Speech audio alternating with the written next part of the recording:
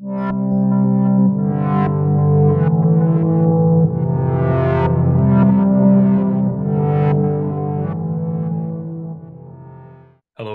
I'm Bretton, one of our MCAT tutors here at Inspira Advantage, where we help students get into med school and other professional programs.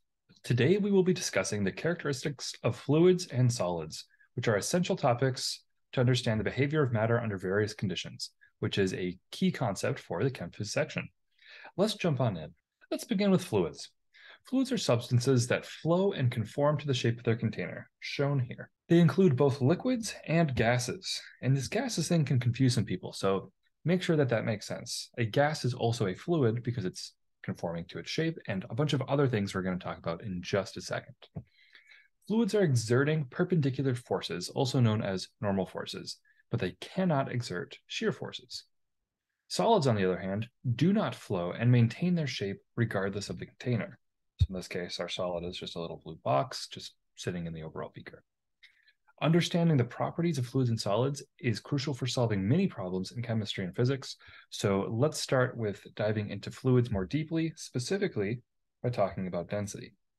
Density is the mass per unit volume of a substance. We represent density by the Greek letter rho, this little p I drew here.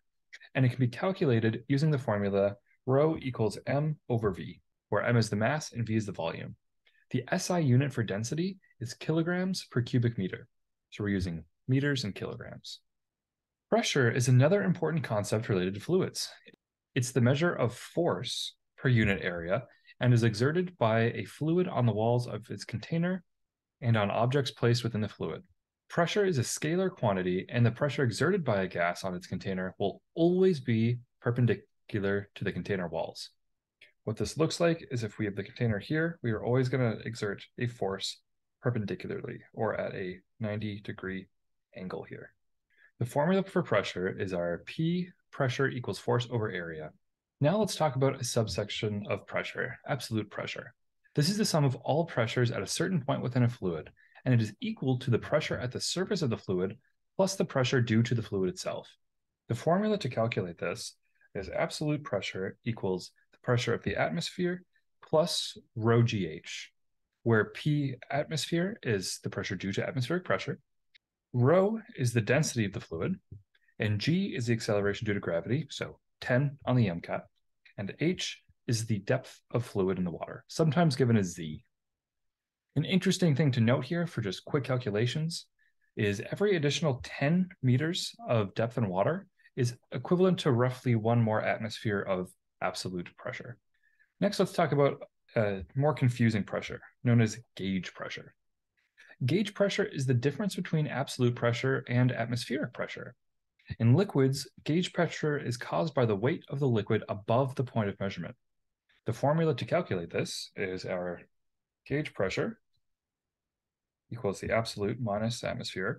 We could also rewrite this as atmospheric plus rho gh minus the atmosphere. Now let's talk about some unique properties of fluids. The first and most tested on the MCAT is that fluids are incompressible, meaning that their volume is going to remain constant under pressure. Additionally, fluids exert pressure in all directions, that perpendicular force I was talking about earlier. There is also a relationship between fluid depth with pressure in a fluid increasing linearly with an increase in depth. This pressure increase can be observed in phenomena such as increased pressure experienced by divers as they descend deeper into the ocean, or if you've ever been swimming in a pool and you've dove down in the deep end and you notice that pressure building up in your ears. For solids, we can explore properties such as elasticity and deformation. Elasticity is the ability of the solid to return to its original shape after being deformed. Well, deformation occurs when a force is applied to a solid, causing it to change shape, like stretching or squishing something. When a solid is returning to its original shape, the deformation is said to be elastic. If the deformation is permanent, the solid has undergone plastic deformation. Understanding the characteristics of fluid and solids is essential for a strong foundation in physics and chemistry for the MCAT.